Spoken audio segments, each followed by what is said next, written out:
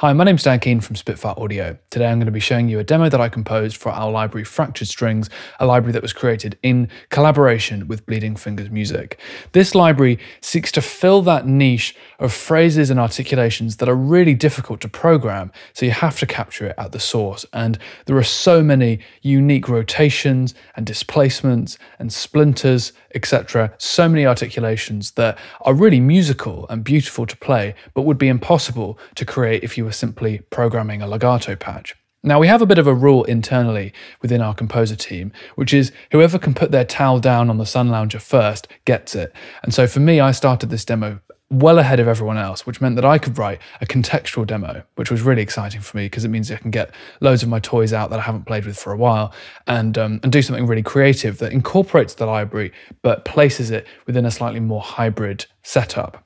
And since our Abbey Road Orchestra module, Low Percussion, just came out, I thought I'd also add that to the mix as well, which has added a much needed bit of momentum and punch, I think. So I'm going to play you this piece first, and then we're going to go through and I'm going to show you some of the articulations that I've used and how you might be able to use it within your music.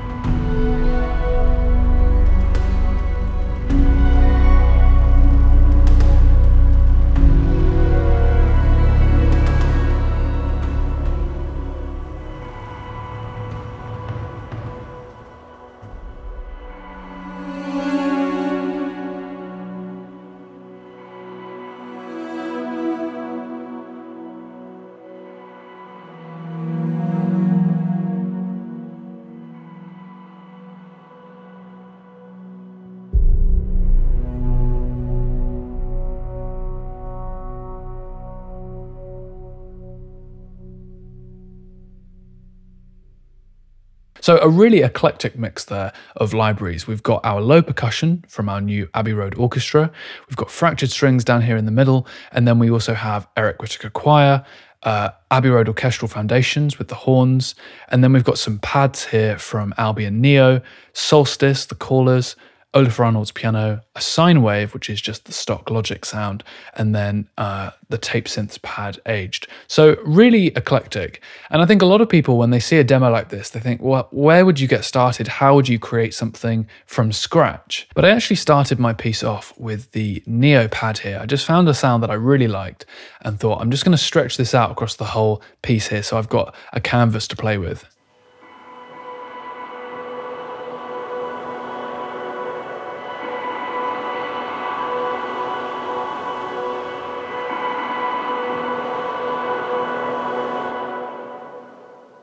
I think it's really important when working with more phrase-based libraries to have something tonal and textural sort of throughout that you can kind of pin things on and hang things on.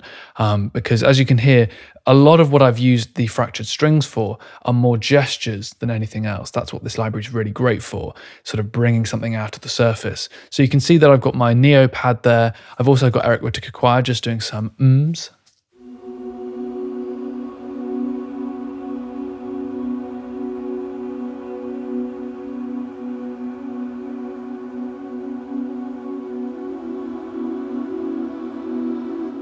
Sounds really nice, actually. And then I've also got the Solstice Callers Spoken articulation.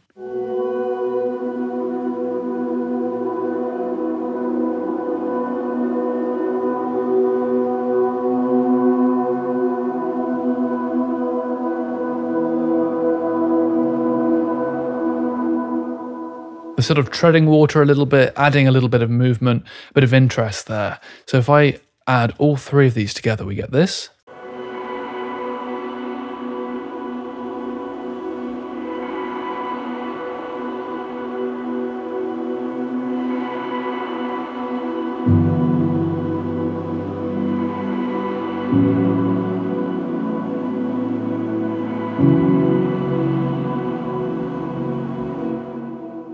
And then the piano helps add that sort of slightly more emotional edge, I suppose. You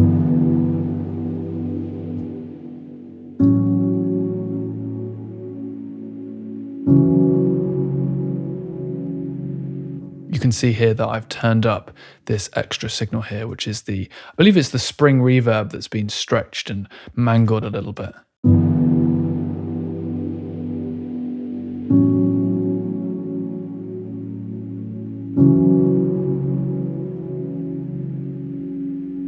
Really love that sound. And then, of course, the star of the show is this, fractured strings. I started off with the declamatory shorts, which by themselves sound like this.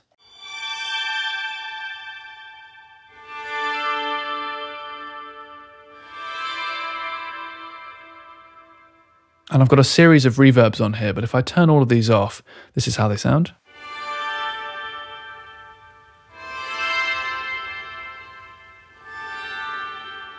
Now you may notice in the track name here it says -3. That's because I've actually tuned this down by 3 semitones, just to stretch it out a little bit further, because these are short and I wanted it to feel a little bit more of a slow ebb and flow, I guess, with this. Now, of course, you can turn it down really far if you want to, and that creates something totally different.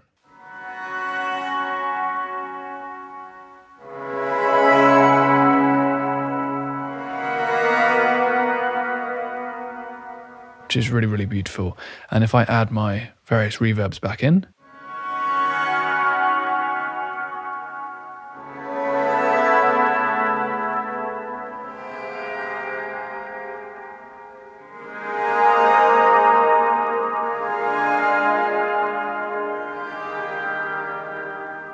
so I've started the piece with these fairly simple chords.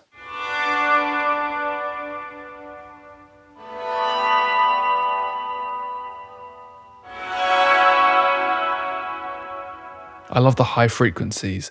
I think it's the way the bow goes next to the bridge. It just creates these lovely overtones. So when I combine that then with these pads that we've got at the bottom, it really adds a fuller picture.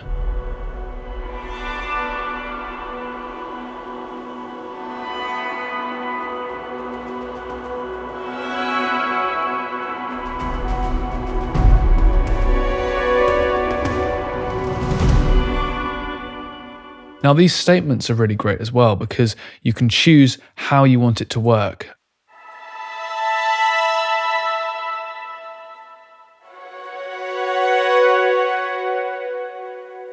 And I've tuned these down by 3 semitones as well. Just helps to soften it slightly, but really, really beautiful.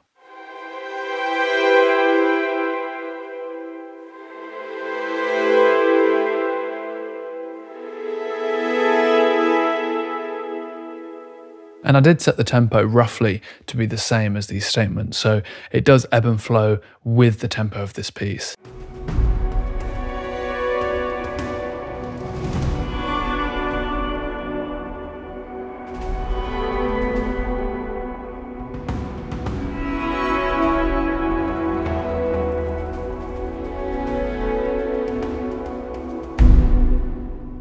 I find this library is just so great for those transitions or moving things into a slightly different mood. So we start off with more of the shorts at the beginning, then a few statements, which I think ground things nicely, and then we have these amazing splinters, which I showed you at the very start.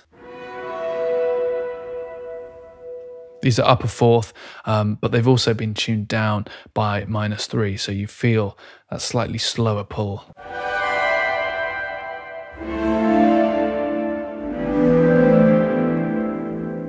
So all of this build-up leads us into the main section of the piece. You can see we're adding a few more elements here. We've got the bass, the piano. This low percussion here was from Abbey Road scoring selections. This was before we had access to our new Abbey Road Orchestra, so that's still there. But have a listen to the way this feels. If I just mute the strings for now, you can hear the difference that this adds.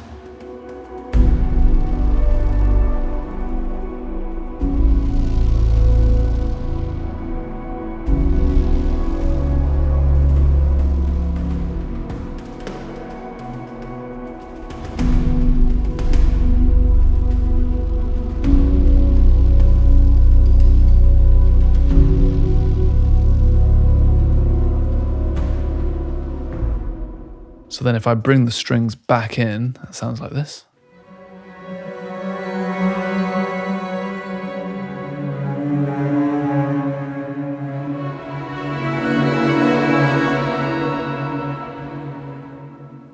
So there's a mixture here of major second and minor second rotations.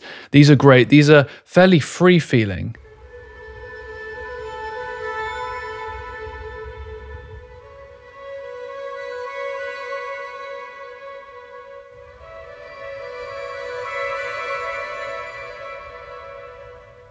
So the players are performing these in slightly different ways. You've got some people who are just doing the harmonics, and then some people who are doing this slow rotation.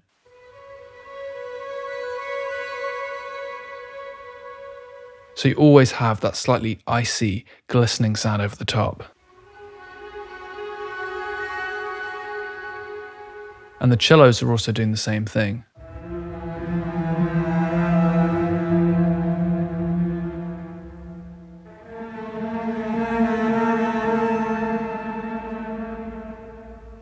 And then we've also got our splinters as well.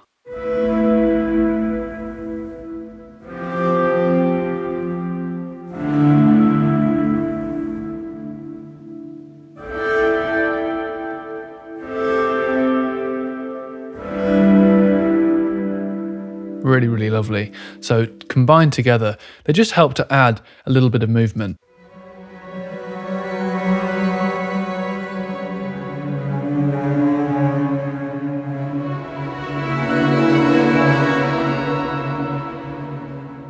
Now the harmony is a little bit ambiguous here. If I just start with the bass and figure out what this is.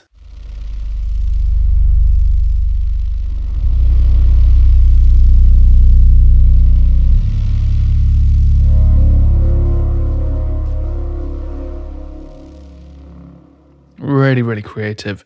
Most of that is actually coming from the tape synths. So we've got all these different layers.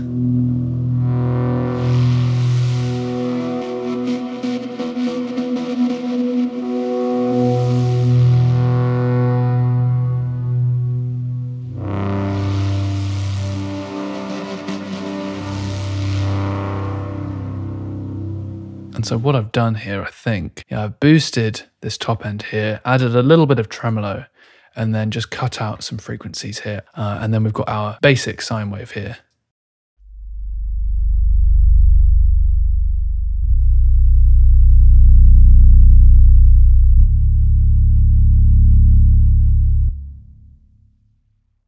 Adding a little bit of saturation here just to bring out those upper harmonics as well. So combined, we've got this.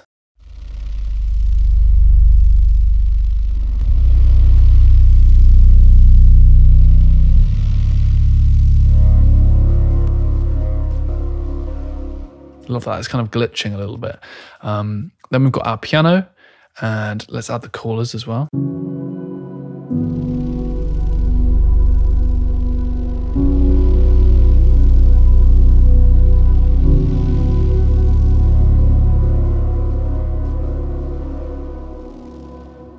And our horns add quite a lot as well, actually.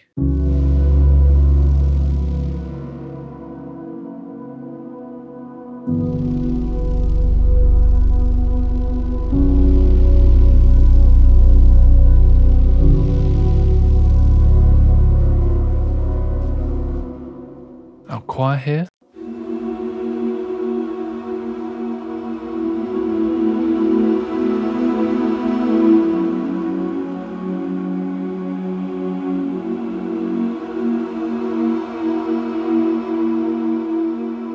So it's a little bit discordant, but together I think it works really well. And then of course we've got our low percussion here at the top, which I haven't forgotten about.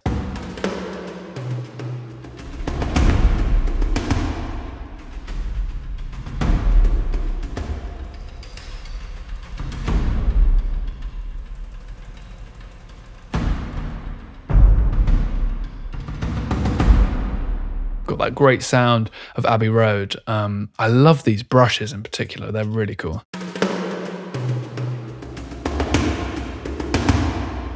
You can hear the timbre shifts there. When you play it really lightly, you get a sort of slightly more high frequency. There's less of the tone, there's less of the resonance. You don't even know it's really toms at that point. Then the harder you hit it, you obviously get that tone come through. Also got the rims here, the sticks on rims.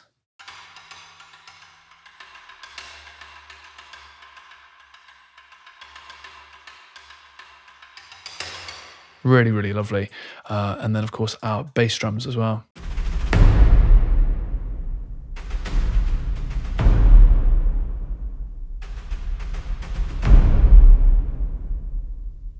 So this piece then builds through to what is ultimately our most tonal, most sort of emotional section.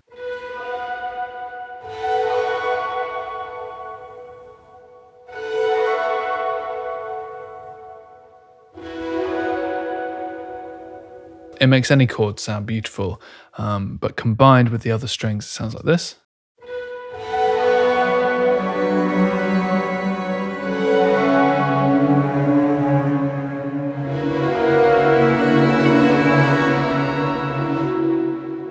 Because these rotations sort of ebb and flow in their own time, it's quite nice to spread them out slightly. So we've got our splinters here, and then that sort of mixes with these rotations in a way that's really pleasing.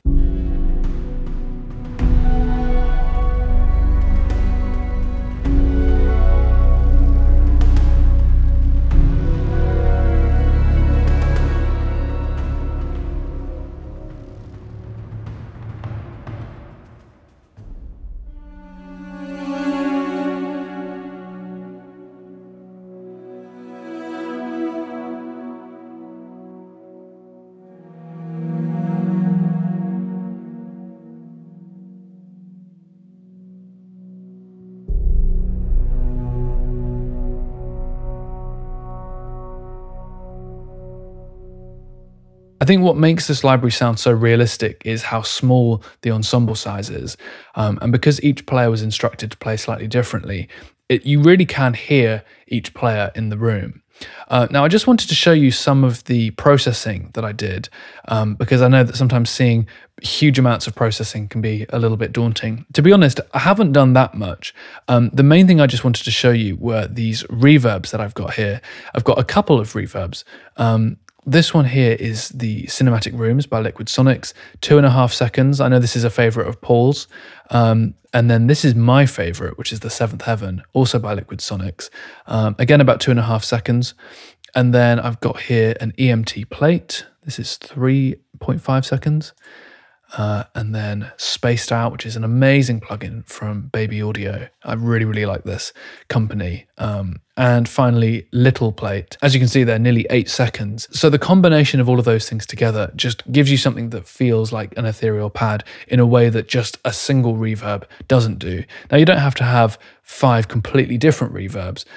Even just the same reverb, but altered slightly by adding an EQ to some sections, or maybe a width plugin or tremolo, things like that. You can get really creative in making something that sort of undulates and moves a little bit more. And then this is sort of going out of my kind of default string bus. What I try to do is avoid the muddy low frequencies of around sort of 200 to 300 hertz. I always pull out a little bit there. And I also pull out at about 3 kilohertz as well, because that's often where some of the more shrill frequencies tend to resonate, particularly in libraries like this where the players are performing near the bridge. You get lots of these overtones come out, and if you're layering lots of libraries together, it can help just to kind of subdue that a little bit. And I think because I haven't used loads of articulations in this piece, you can kind of choose where in the frequency spectrum you want your sounds to live. So that's part of the reason for adding things like saturation to your basses, so that it adds a little bit of that higher energy in the mid frequencies, which is often lacking in mixes. People often think about low frequencies and high frequencies, but don't necessarily think about the picture there in the middle. I had a lot of fun writing this piece. I hope you enjoyed listening to it. You can check out Fractured Strings at the link down below. I'm going to play this for you one more time, but thanks so much for watching. Subscribe if you haven't done already, and we'll see you again very, very soon. Goodbye.